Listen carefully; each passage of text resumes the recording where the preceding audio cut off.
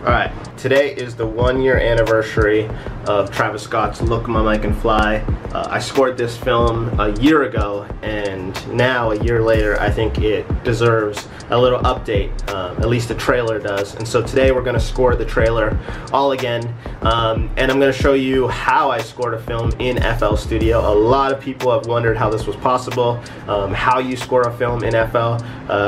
It's not easy, but it definitely can be done, and I want more of you guys to be doing it. So I'm going to walk you through the process and all the little tips and tricks that I learned, through working on this film for a couple years. So we'll hop into the computer and we'll rescore the trailer. All right, so the first place that we actually want to begin today isn't in FL Studio. Where we actually want to start is Premiere Pro. Now, Premiere Pro is a video editing piece of software.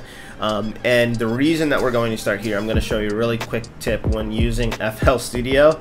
It is not the best for video. So what I like to do in Premiere Pro is basically put markers in the area of the video where we need to kind of hit some transitions, or let's say have the full song come in. And so on a lot of the film, what we end up doing is actually just putting like a piece, tone basically, so it's like bleep, and I would know that at that sound that I needed to be at the height of the song, and then boom, Travis's music would come in. By the way, you can do this on any piece of video software. I'm just using Premiere Pro because it's the program that I use. So basically just drag and drop in your video, and then the next thing we want to do is we want to create a new item. For me, I just do bars and tone.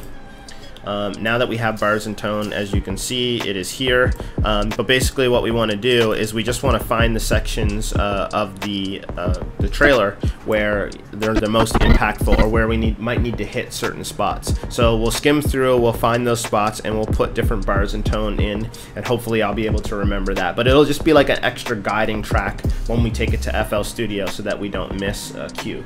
This is a great example here. It's like you want to hit a cue right on, open this up, you want to hit a cue right where Travis is about to like snap his hand there.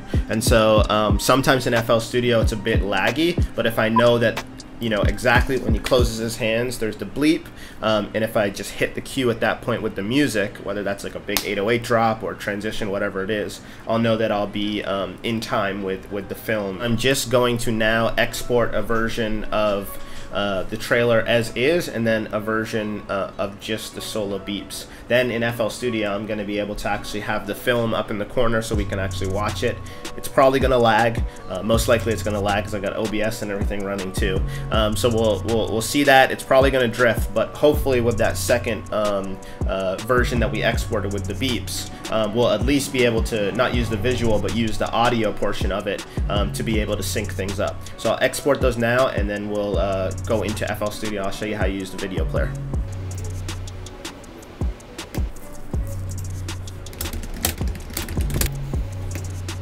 Alright, so now we are back in FL Studio.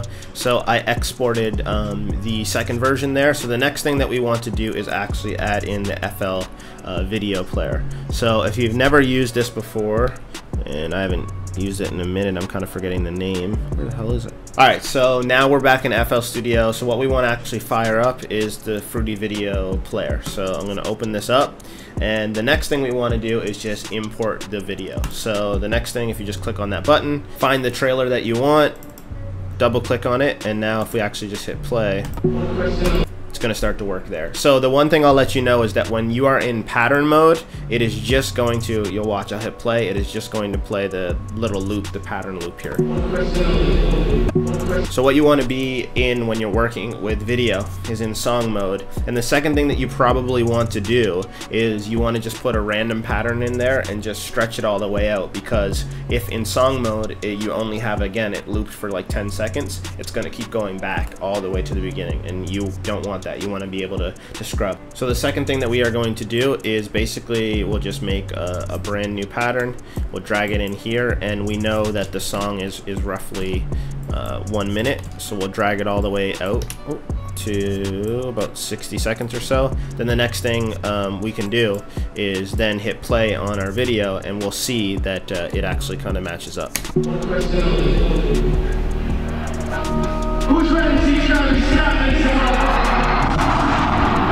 So that was the old trailer. We don't need any of that sound, so I'm going to mute it. But the one thing that we do need is we need that second track that we just exported. So I called it Travis Scott Guide. I'm just going to drag it in here, and boom. As you can see now, when we come to these moments, and it's not going to be perfect, you'll see that there's the tone. And if you actually look here, we're about to get to that section, you know, where it transitions. Same thing with here. This was the clap. And actually, this falls right on the clap, which is great. But you'll see. Okay, I messed that up. See, and this is the wonderful FL player screwing up already. So it's there. So that gives you the guide track to let you know that the video that you're watching, at least when it does the lagging, which it's going to do, will at least have the bits and pieces. So now that we have this, we are pretty much able to kind of begin scoring the film. Okay guys, so one of the most frustrating parts of dealing with FL Studio is actually just figuring out the right BPM for the project file. And this is something that we usually don't have to think about when we're in music, but film and music are different in the sense that, you know, in a timeline, they're dealing with frames per second, and we're dealing with beats per minute, BPM. 153 BPM is the BPM for Travis's highest in the room. So if we're going to just start at 153, all of the kind of hits that we have are going to be slightly off. Now that's kind of okay, because you might not be able to distinguish between like a frame. Like this is a great example where it's almost perfect, it's a little bit off, but you'll never be able to tell that it doesn't hit exactly on the cut, whereas this one I'm not so sure. So, you know, with knowing that this is the spot that we need to hit, I think it's smartest to work backwards. So what we're going to do is, we know that our BPM is 153. We're going to take note of that, and what we're going to do though is we are just going to slide the pattern and everything over so that it hits right where it needs to hit. So the reason that we're doing this is because I don't really care if some of this stuff is slightly off, because it's not as important as this big kind of moment in time. Another thing that we can do is actually play with the BPM and maybe ramp up to 153. So if we want these other moments, let's say for this one, if it's a little bit off, if we actually switch the BPM, it'll move this this marker closer to that time frame. So we don't need to get into that right yet, but these are all things that you have to consider when scoring in FL Studio, and you know, honestly, in most programs. But for right now, this is the main thing. I'm going to do Alt-T, create a marker, and say, you know, big moment, because this is the moment after he slams the door. We see the look, Mom, I Can Fly, and this is where we actually want the song to fully come in. So basically we're working backwards from this moment. So what we need to do now is score all this kind of leading into this piece. And so this is where kind of the fun begins. The first thing that we want to do is actually start incorporating the actual song and the melody. And a quick little trick, if you don't know music theory and you don't want to spend a lot of time breaking down the songs, if you can actually download for most songs the MIDI files, somebody's already kind of done the work, and then you can kind of use those MIDI files to expand on the original composition. So for right now, for time saving purposes and stuff, I just grabbed the two melodies from Highest in the Room. I just grabbed a MIDI file of them, downloaded it, threw them in FL Studio, and now we can go find the right sounds that kind of work, and then also start blending it into the real track. Alright, so far I have taken the song, and like I said, for that big moment, I pretty much kind of found the drop, so just take a quick listen. I'm the highest in the room. So we'll filter it so it's like, I'm the highest in the don't, and then it'll kind of hit on that one big moment. Like that. But basically, that's the moment that we're leading up to, and then after this moment, we can pretty much just leave it and let all of the footage and stuff like that kind of show over top. What we need to do now is kind of work before that. And one way that you can work before that is actually with the audio. So I actually took a bit of the audio. We'll start blending it in at this moment. For the film in general, I used a lot of Spitfire plugins. We're going to be using some great string collections, but they also have a free BBC library and a Labs library, and I'm going to be using some of that. So I used this kind of this Moon guitar for the main melody. So just take a listen to this.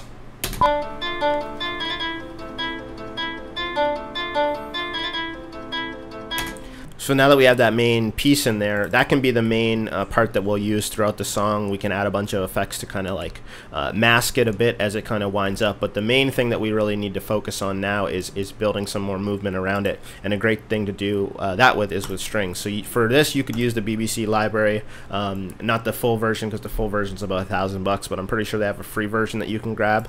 But what I'm going to be using is some of the London, the LCO strings from Spitfire.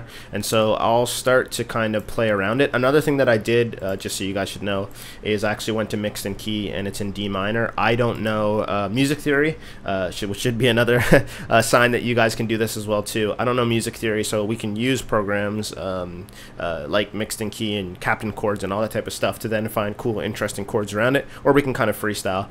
For this, I kind of like to do freestyling because I really realized a lot of this is just holding the tension, and I'm going to show you what I mean by that. I'll go back to pattern mode. I'm literally just going to put this in loop and just try and figure out something that sounds pretty cool. So we'll do that right now.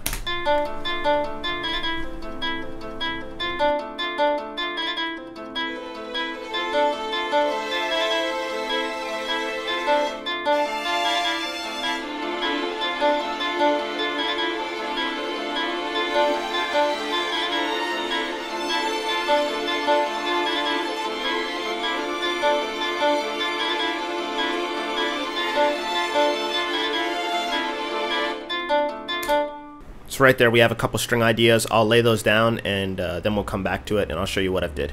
Alright, so that ended up taking a lot longer than I thought it was going to take. This is actually day 2.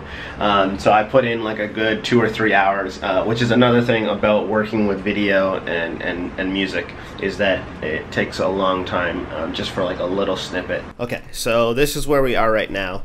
So I created a couple different sections, so we'll just take a quick little listen here to... Actually, let's listen to the full thing, and then we'll kind of go from there.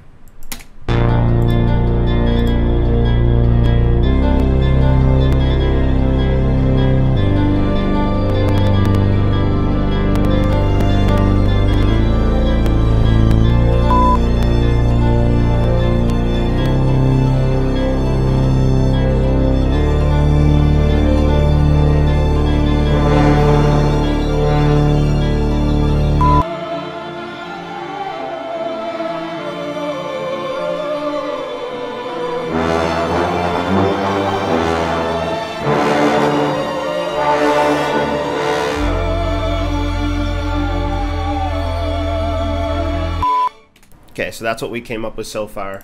I'll just quickly break down the different kind of sections.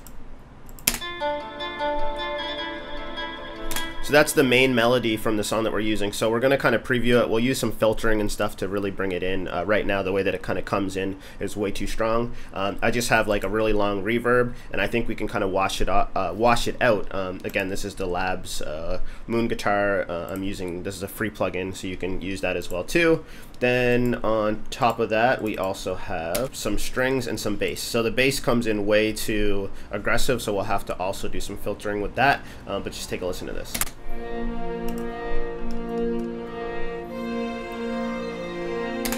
So what I did here to add some tension, I'm just going to get rid of these, is these two notes, the C and the D. I'm using them at the exact same time, so like normally we would just kind of stick with chords and stuff, but if you really want to add some tension, what you can do is bring the notes, find notes that are closer together rather than like a triad or whatever. You can find notes that are in the same key, very close together, and you stack them on top of each other, and it adds this this tension that can really help kind of sell the mood in you know, the trailer or the video file that you're working on with. So that is the string section. The song is the selling point. Like when we hit this big moment, oh, didn't play there, but when you hit that big moment, you want highest in the room to be like the star of the show. So these bits and pieces you don't want to take away from the star of the show. You really want to like help ramp up to the star, and by doing that you can feature little bits of audio and stuff like I did in here of this upcoming song, but you know, manipulate it and stuff. I love this little section here, like listen. So I just took the original audio, I just stretched it like crazy so it sounds kind of warped, and then when you have these bending strings, like listen to this.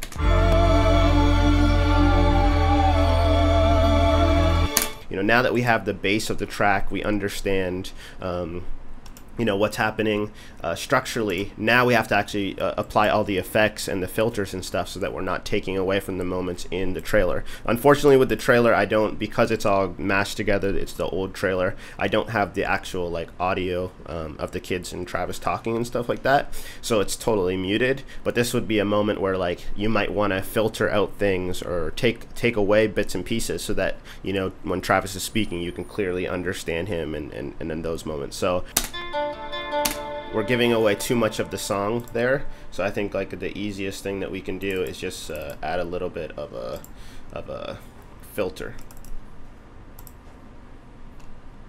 Paramedic EQ. So I think we could do. I think we just do something like that. To start us off, so just take a listen to this.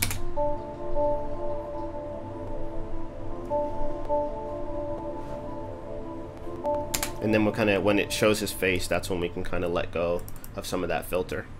So I'm going to quickly do some automations, and when I come back I'll show you everything that I've did.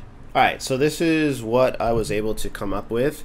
As you can see, a lot of automation and stuff going on right now. I think a big part of all of this is being able to kind of use the effects that we know within hip-hop and blend them into this world. And so by that you can use halftime, lots of filters, 808s, and a bunch of different other stuff that we would traditionally kind of use in hip-hop to really sell these moments. So now what we have, just take a listen.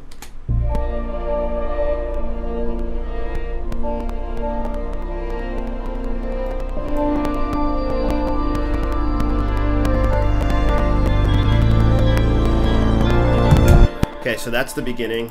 Sorry for the crackling. I got a lot going on here with the contact and with OBS and stuff. But basically all I did is I filtered out some of the cut off of the Moog sound that's doing the bass line. On top of that too, inside Contact, I was able to fool around with the dynamics in the instruments. And so by fooling around with the dynamics, you get, let me actually just preview just this, you get like a softer sound. I'll also mute the Moog.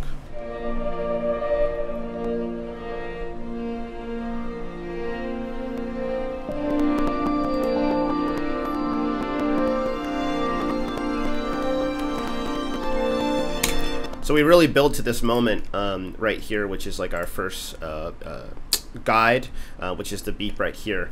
And so to even sell that even farther, what I did is I rolled off some of the high end on the melody. We'll take a listen to that.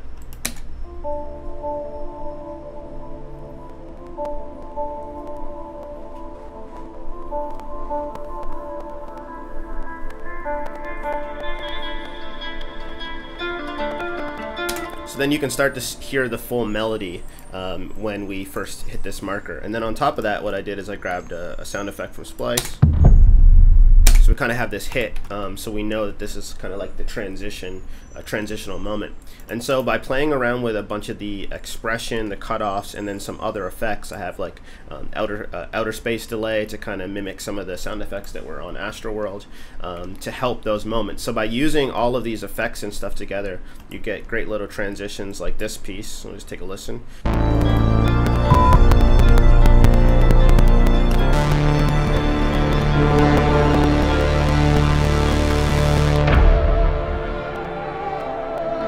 So that's how we were able to transition into this whole other scene, and we hit it right on the marker here.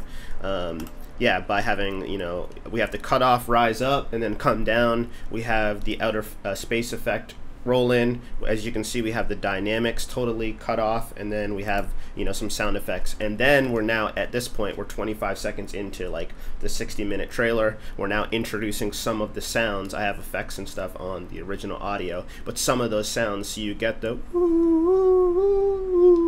so you get that, and you start hearing, you start at least being able to understand where we're about to go.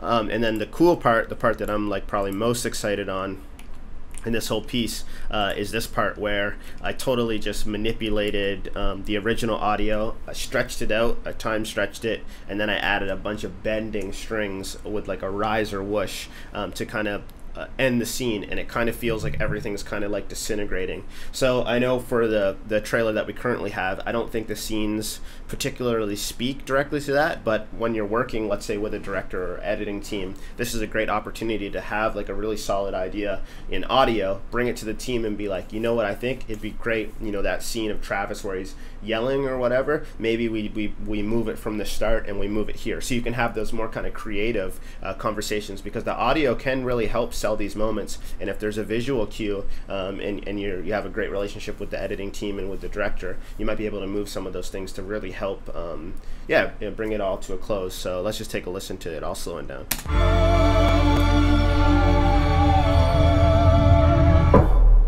Then you can rise up to the big final moment, which would sound something like this.